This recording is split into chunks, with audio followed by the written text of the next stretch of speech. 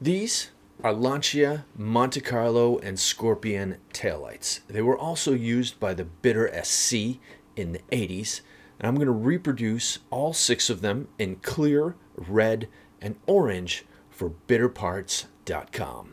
My name is Eric Strebel.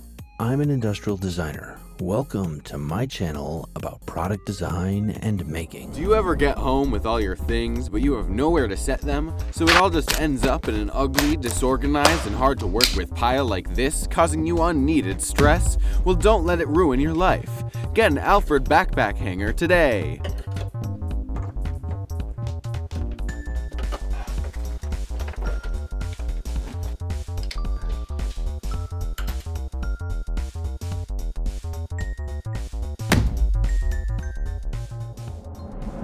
Hey, did you know that this video sponsor, PCBWay, has an online 3D viewer? You can upload your STL files, do measurements on them, take photo shots, and you can export to different file formats. So this is a great resource for you and potentially for clients to view parts. Check them out for your next project. Link in the description below.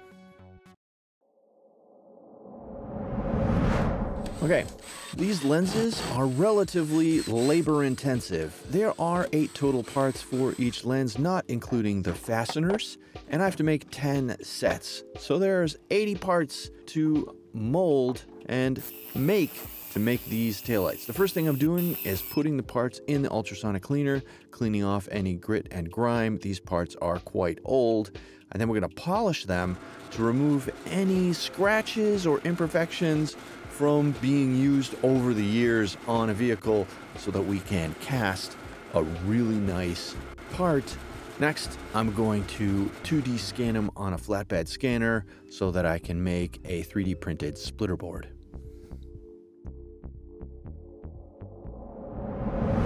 With the parts scanned, I'm able to make a 3D printed splitter board and I print that here on my Bamboo X1 Carbon. Excellent printer. There'll be a link in the description below if you want to get yourself one. Now I'm cutting out the sides for the mold boxes and drilling all the corners so that they can be easily screwed together. And there's a few pieces of wood here that needs to be done too. Notice I'm using real wood and not particle board, as the real wood is much less likely to split when you put screws into it versus something cheap. We'll use some white glue and adhere the parts down to the 3D printed splitter board. I'm gonna tape shut the openings in the tail lights, and we're gonna close the walls around the mold. Now that the molds are put together, we're going to pour in some silicone into the first part of the silicone mold. We'll mix that up. I'm using BJB's 5150.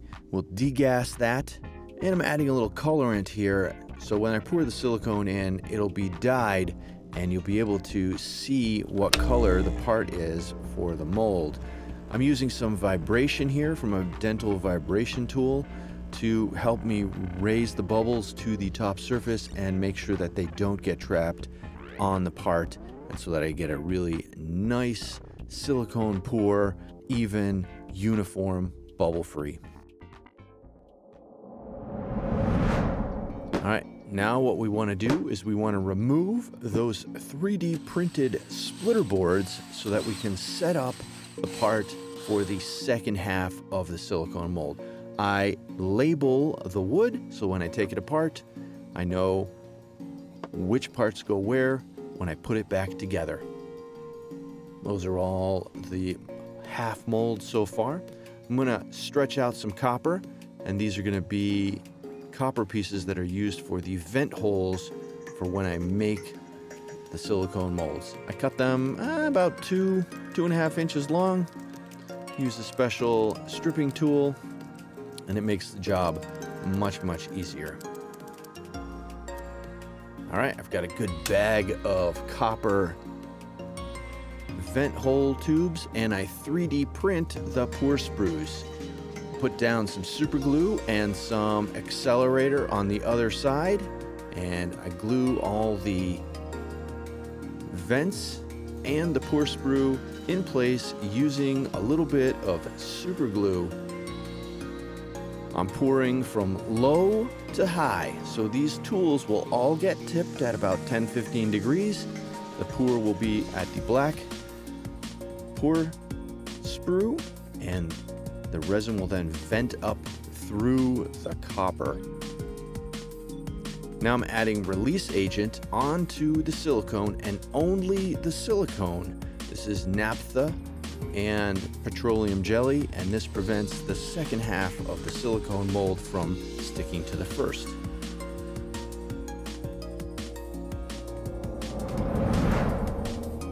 I'm going to use more BJB 5150 silicone, mix this up in equal parts, and we want to mix it really well.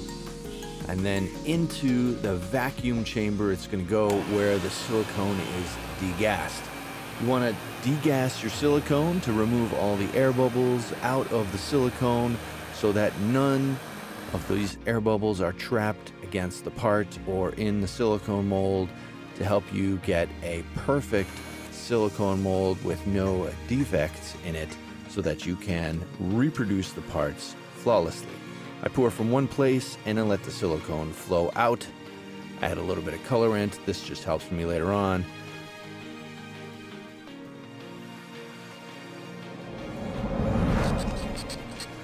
I'll let the parts cure overnight and we can demold.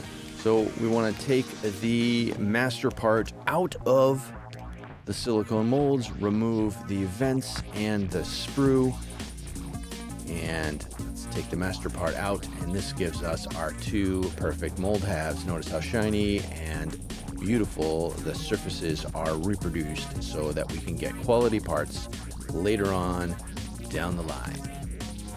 Really happy with how they come out. They're really flawless, and this will give us some excellent parts.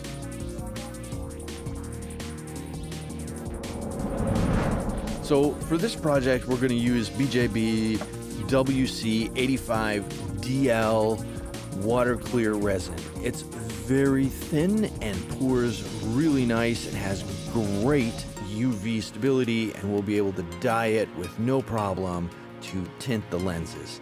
I'm always wearing a respirator when I'm mixing up resin so that I'm safe. For the orange and the red parts, we'll take the part B of the resin and we'll add colorant to that. That allows me to make a batch of color and have a unified color for all the parts. And then I'm always just pouring from that master batch of colored resin and then adding the other part of the resin in, and I'm going to get consistent color parts.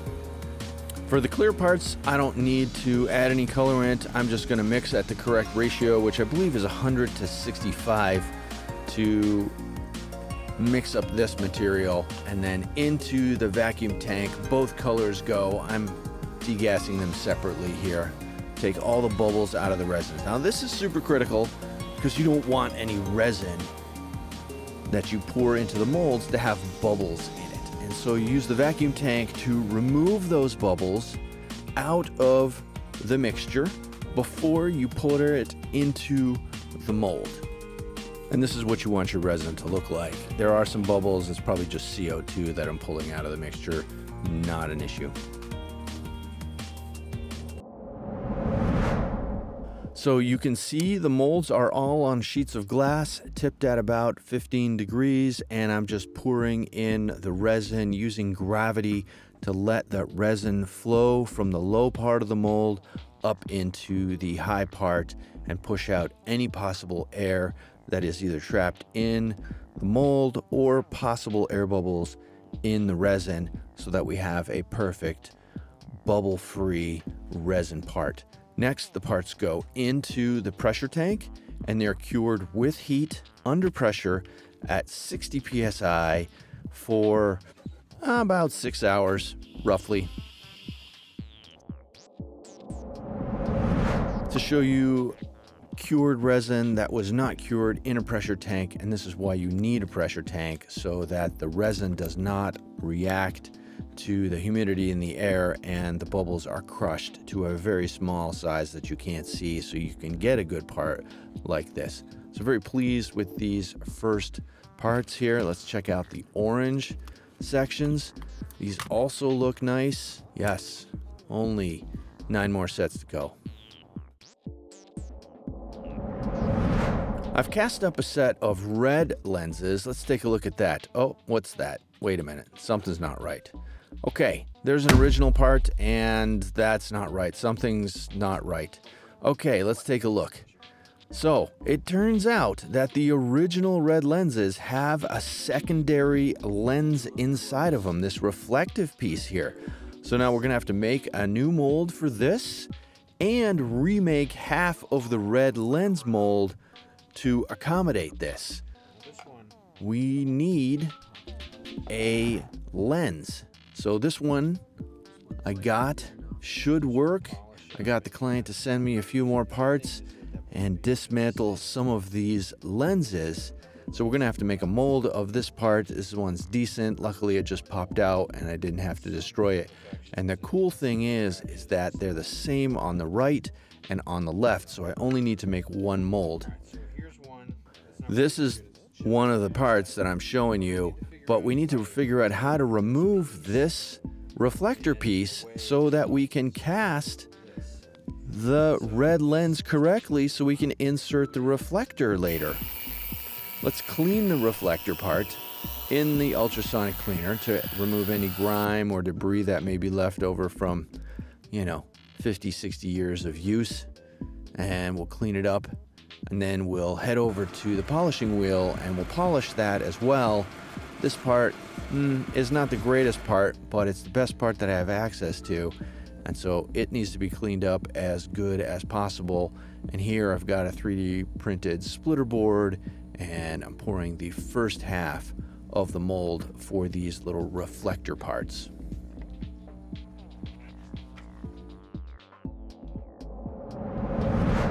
This is a relatively big setback to have to create more molds than you originally anticipate and to modify existing ones.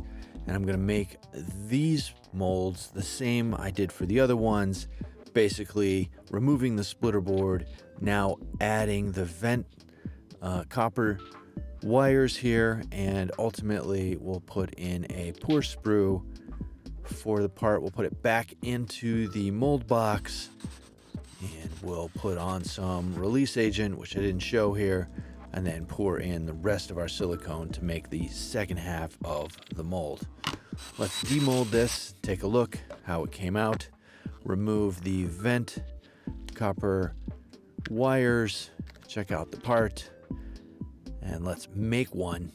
We use some red tinted resin, the 5150 here as well, and you can see it comes out of the vents after it's been pressure cast, and we'll get our first part here.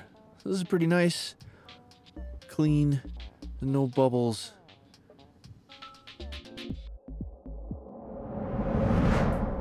Yes, I have to cut up a perfectly good part because I need to remove that reflector so that I can cast this part correctly and then be able to insert the reflectors into the space. And I do this on my drill press with a cross slide vise, and I mill out that original reflector the best I can with the tools that I have. There's minimal cleanup to be done here from some of the chipping from the original acrylic cement that was used to bond the two pieces together.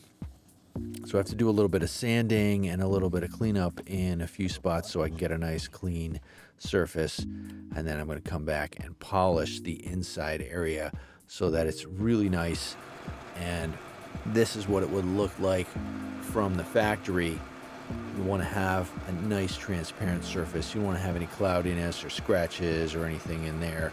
You want to be able to have that light transfer through the part and get that true reflection and have the part look just like it did when it came from the factory back in the 80s.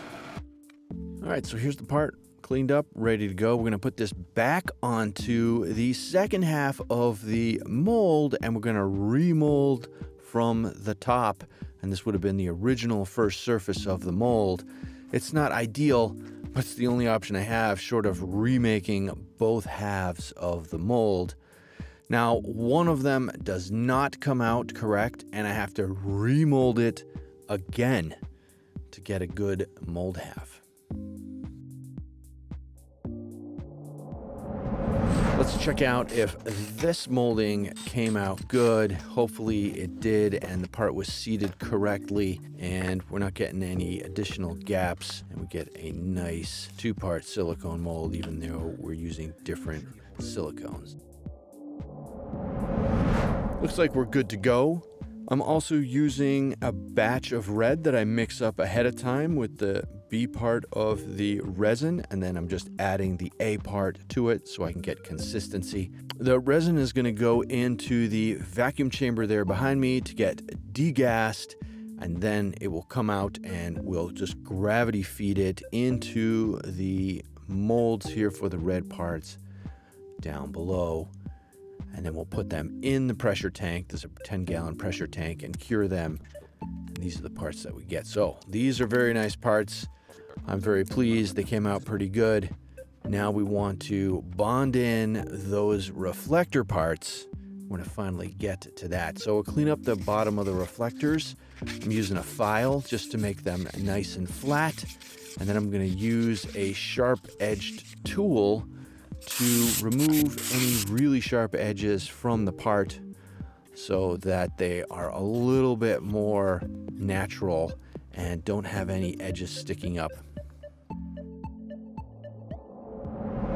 I'm going to use a urethane resin. This is BJB's WC753, and it's a little softer, and we'll use this resin as an adhesive, and it has some flexibility to it, and this will allow the part to expand and contract because it's outside, gets warm, gets cold, and we don't want that lens to come out. So we're going to use an adhesive here that is a little bit softer than the lens material parts themselves, and this will allow the parts to expand and contract and have a good lifespan. All right, and they're all bonded in, and we just use some clamps with minimal force to connect them together and allow them to cure to get the final lenses. And now these look like the original factory ones. Nice and clear the way they're supposed to be with the reflector in the right spot. Here's the 10 sets of the resin red lenses all bonded together. There was a little detour to get to this spot and extended the length of the project, I would say, by quite a bit for my client.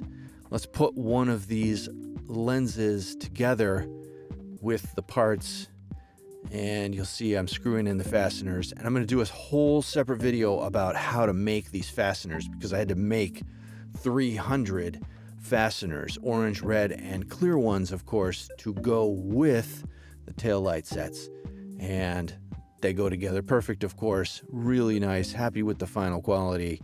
There'll be a link in the description below if you want to get yourself a set for your Lancia or your Bitter. Make sure you give the video a thumbs up, and don't forget to subscribe if you haven't already done so. Make sure to hit the bell so you get notifications every time I have a new video. Don't forget to follow me on social media at Botzen Design. I'm now on Blue Sky and unfortunately still on Instagram. Rock on. Don't forget to check out the t-shirts and hoodies in the merch shelf below. Click here to check out some of the other design and making videos that I have that you might enjoy.